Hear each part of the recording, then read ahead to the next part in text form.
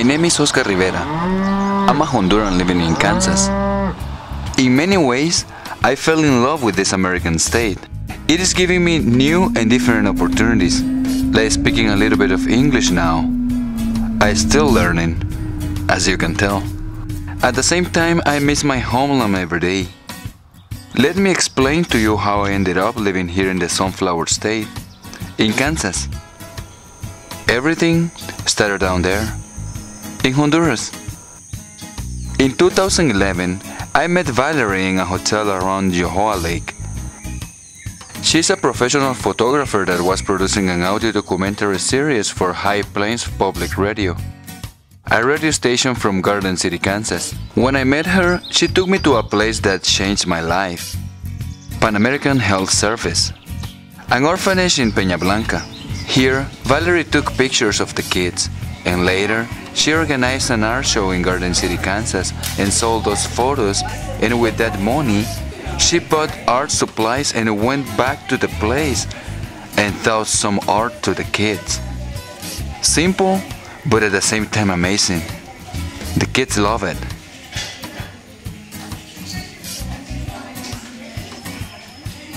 When I see the passion with which Valerie works to help these children, it's like she invites me to do the same. It inspires me to see the fact that she could have been in Kansas doing any kind of war activity, but she preferred to sell her art to help these children, and that's something that I respect a lot.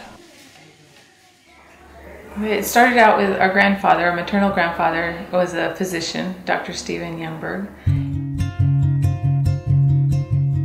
And he had a hobby. He liked to go donate his free time to give care to patients in Mexico. His clinics were in South Texas, and then he'd go care for mostly TB patients.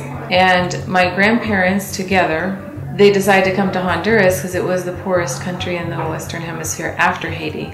And they actually moved here in November of 1960. Eventually what he saw was there was a lot of childhood malnutrition, and that was a very easily preventable or treatable situation that could be deadly. So that's how we ended up, and we still do, treat malnourished children.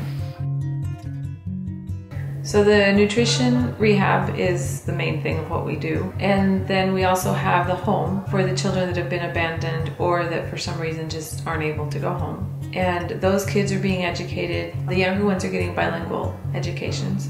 And then we also have technical education, vocational education for the community. They're usually people from lower income families that really need an alternative education to get into the workforce as soon as possible. Before meeting Valerie, I had never shared time with children in this way. As I said before, this place is very special for Valerie and I. The time I spent with Valerie and the children taught me how great it feels to help other people without expecting anything. Hey amigo, toma una foto. Especially if it's about children. This is something that I will always thank Valerie for. Sharing time and love with a child is refreshing for the soul. After this experience, Valerie took me to her home in Kansas, a very different place from my country.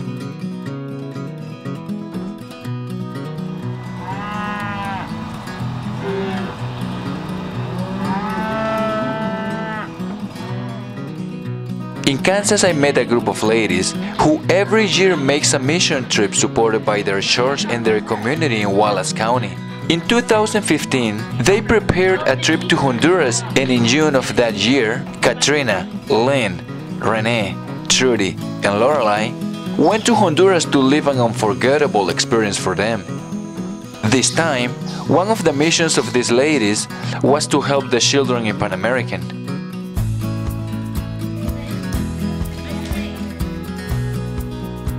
Valerie and I were very happy to be able to return to this place 2 years later. With the help of our friends, Valerie once again took material to the children to create art, an activity that they enjoy a lot. For our friends from Kansas, this has been a blessing moment. They have earned all my respect for what they are doing in Honduras. In Honduras, there are more than 15,000 children living on the streets of San Pedro Sula and Tegucigalpa. So there it is so nice to know that there are places like Pan American. So I'm very happy that people like Valerie and these ladies take their own time to come to help these children who need it so much.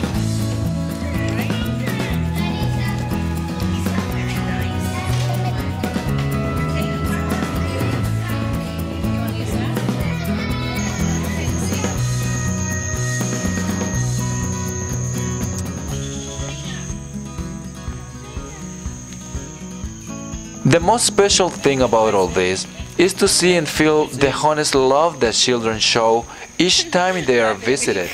But it is more difficult to say goodbye.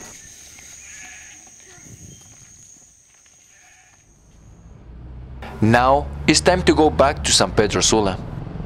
From there, we are going to our new destination, a very mystical place. We're going to Copan, a beautiful Mayan site, but I will tell you about it in the next episode.